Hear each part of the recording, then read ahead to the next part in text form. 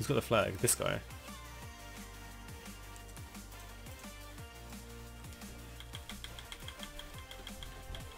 Is he standing on top of him? That's okay, because then I can sap him, because I can't sap a fucking... See that? Now he's gone bare. I'm gonna gouge. I want to MC... Well... He's undead, isn't he? So I can't really MC cap him.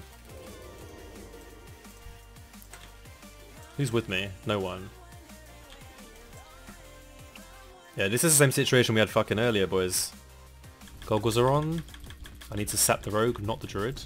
I guess I have to sap this guy first. Oh no, it took me out.